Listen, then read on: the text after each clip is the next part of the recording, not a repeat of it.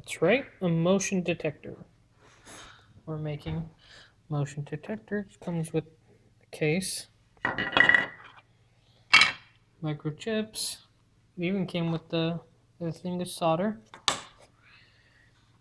And there's the board and instructions. There's the connections, resistors, and what have you.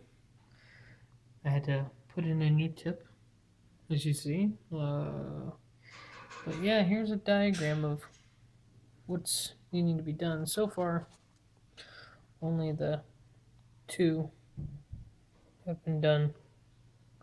But I'm getting there. And yeah, there's all the components that will be put in. And here's for later from Pololu, motion sensor and